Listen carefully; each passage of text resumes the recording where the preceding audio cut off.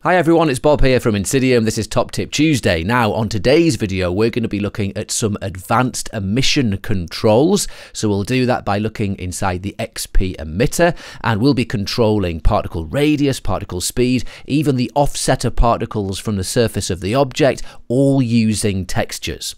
So let's start Cinema 4D and we'll begin.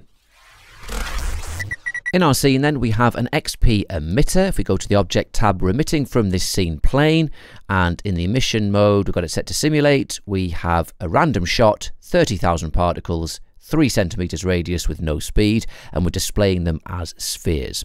Now, what we want to do is start exploring some of the advanced emission modes using shaders. So in our material, let's just open it up. So this is a standard material. We have just the luminance channel active with nothing in it at the moment. So let's just go to Texture, Noise, click on the noise settings. Let's change it from noise to something like Luca, which is a bit more interesting. Let's put this global scale to 300%, and maybe let's just add a bit of contrast so we've got some darker and lighter colors, and then put the octaves up.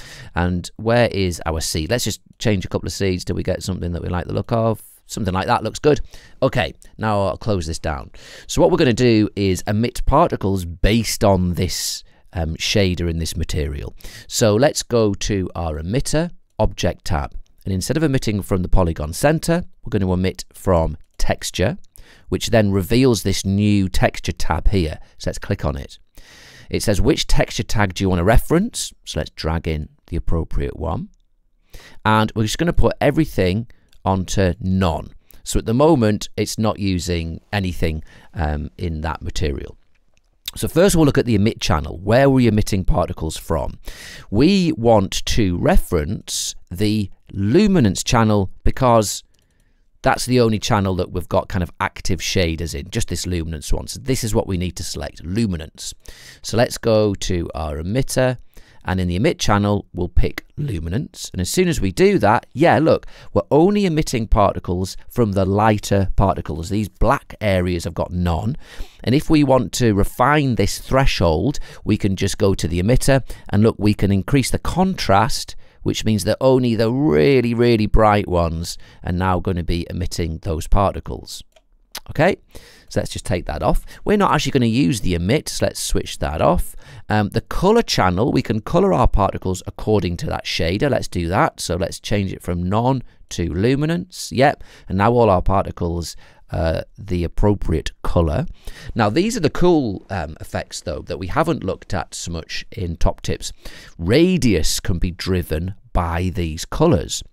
How do we do it? Well, look, let's go to the radius and select luminance.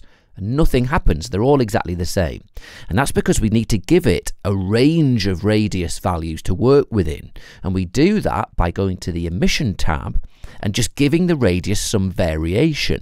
So look, let's give them a radius of 2 with a variation of 1.5, and yeah, that's working. Let's make this more obvious just for now. We'll put a radius of 10 with a variation of 9.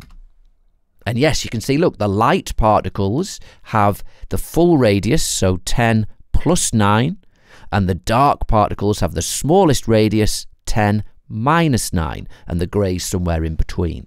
Brilliant, so we can drive the radius using this shader. Let's put that back down to 2 and 1.5, and let's increase the amount of particles. Let's put it up to 50,000. Cool. Back to our emitter, Object tab. Let's do the same thing with speed. Look, we can give it speed. So let's reference the luminance channel for speed. Let's go back to the emission tab, give it some speed to play with. So maybe 20 with 15 variation. Hit play. And yeah, look, the light particles are moving faster than the darker ones. Pretty cool effect. Let's get rid of all that speed because we won't use that. Let's go back to the object and just switch speed off. And now offset is another really good one for getting a kind of a topological look. So in the offset channel, let's go and put this on luminance. Nothing happens. That's because we haven't got that offset range set yet.